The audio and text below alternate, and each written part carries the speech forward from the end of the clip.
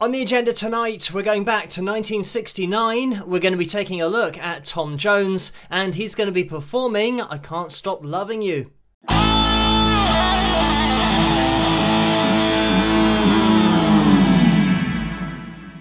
Hello, Phil here from Wings of Pegasus, and welcome to another analysis video. If you enjoy this video, please give it a thumbs up and subscribe. So, we did have a previous analysis on Tom Jones, but unfortunately that got blocked on copyrights. So, we're going to be doing another one tonight, but this time looking at Tom's voice in a little bit more detail with the pitch monitoring software up on screen. And because of the song that he's performing, we'll compare it to the version that probably everybody knows by Ray Charles. So, I'm going to let it play from the beginning, including Tom's walk onto the stage, because there are things to point out about that as well, musically, believe it or not, but we will jump into the analysis probably about halfway through. So as always, there's a link in the description below so you guys can click on that if you want to watch it the whole way through without me interrupting it. But let's see how Tom gets on. Ladies and gentlemen, this is Tom Jones.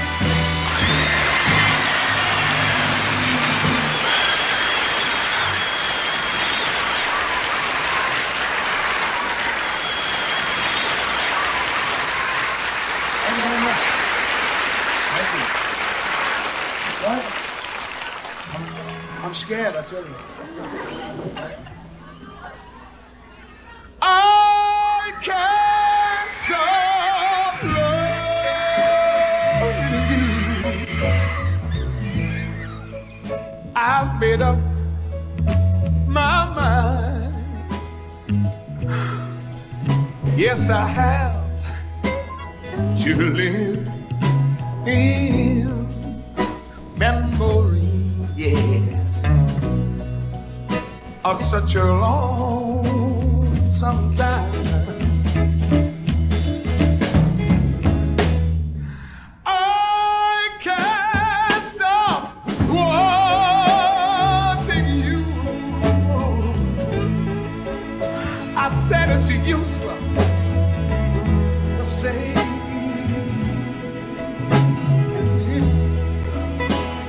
So I just live my life in dreams of yesterday, or those happy hours, little baby, that we once knew.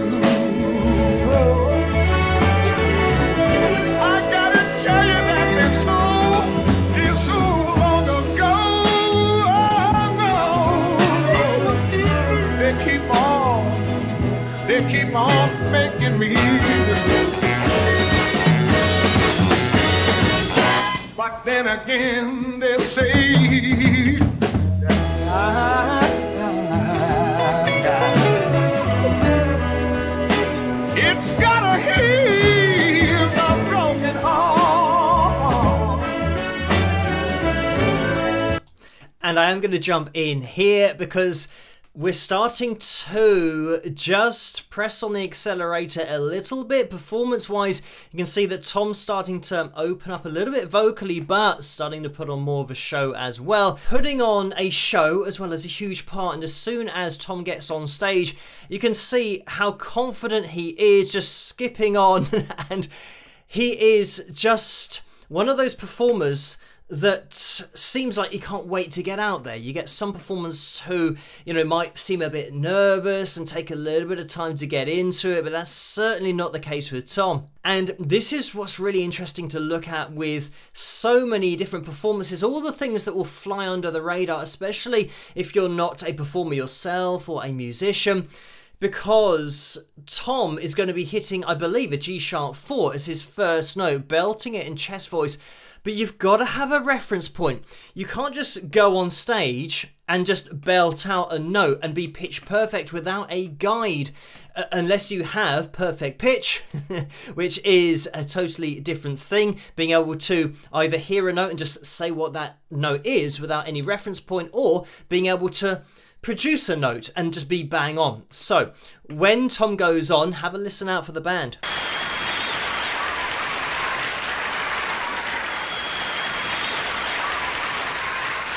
Thank you very much. Thank you. What? I'm scared, I tell you. And really softly in the background there, we had an E major chord, which is going to be the key of the song. And I think we have an even quieter arpeggio being picked through.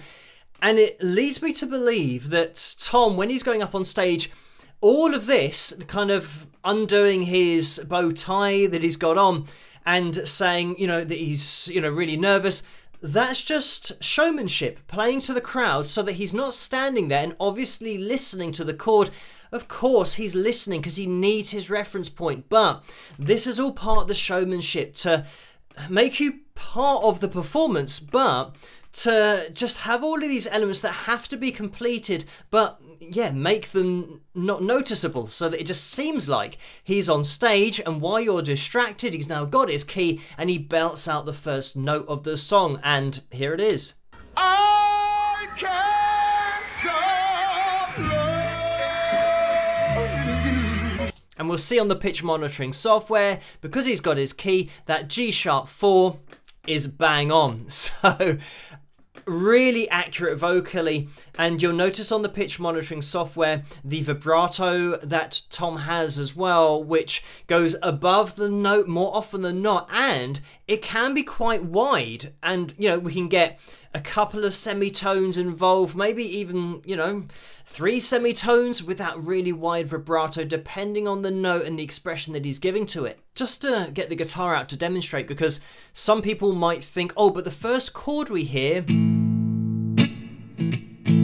is an A, and it is, but the key of the song is E. So when we have this really light chord and even lighter arpeggio, that's giving Tom his reference point to then jump into the A, and we've got a standard blues progression here, so it's going to be our E, our A, B, A, back down to E. Just to mention about the guitar, because it is really subtle in this performance, and we haven't got a dominant rhythm going on that's high in the mix. This is all about letting the orchestra do their job and just, you know, come in and out with lead lines and fills just to add to the composition, you know, rather than, you know, try and take the limelight. So, like I said, we've got the E, and you'll hear kind of these little fills that are really subtle.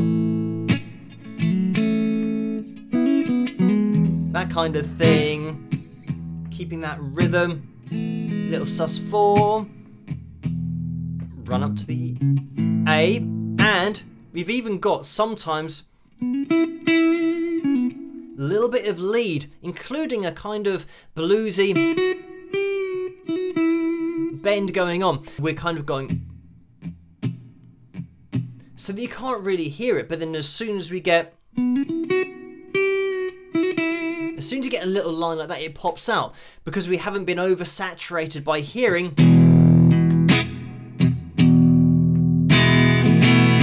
Because then, once you throw in a little lead line, your ear is already attuned to how loud the guitar is and kind of where it sits in the mix, so it's not going to pop out as much. So like I said, let the orchestra do their job and just come in to add to the composition. The other thing about Tom's version of this song, when we compare it with Ray Charles's version, it's actually a semitone lower. And I think a lot of that is to do with Tom actually hitting this G#4 as soon as we start the performance, and Ray not even singing this. So Ray would have had to have hit an A4, and if we look over at our piano, we'll be able to see that the A4 is right at the top end of the male tenor range. So it means that Tom has just taken this down a semitone, so it's still way up there, and he's hitting this in chest voice. So it is a heavy note to start with, and Tom's voice just had so much body at the top end of his range, but just the top end of his chest voice, it was so thick, and it occasionally had a rasp in there when he wanted it as well. But on the Ray Charles version, these notes up here are sung for the most part by the choir, the backing singers. So it means that Ray didn't have to worry about hitting all these notes, and this is why when Tom sings it, I think it's a semitone lower, because the A4 might just be a little bit too high for his chest voice. I'm sure that he'd be able to hit it in chest voice, but there's no point in making the top note of the song, especially when it's the first note that you're going to be singing, there's no point making it more difficult than it needs to be. So you can hear in Tom's voice that he is all over this, and we can see he's all over it pitch-wise as well. Really thick tone, great vocal cord connection. We'll have a quick listen to Ray's version and hear the choir at the beginning. I can't stop loving you. I've made up my mind. So listen to where Ray comes in. He's kind of coming in, I made up my mind. So he's quite low, whereas when we go to Tom's version, I can't stop loving. And, you know, talk about getting your attention because of keeping these notes in chest voice. So he's not getting into it like, I can, and being really light with it. He's leaning into it with, I can, putting all of that body there. So, like I said, Tom's got such a distinct voice, and you only need to hear this G-sharp 4 just the first time to know it is Tom Jones. And that's such a rare thing to have, you know, as a vocalist, you know, full stop or period, as you say in the USA. But we'll get back into the performance where we left it. But time stood still. Yes, it did. Since we've been apart.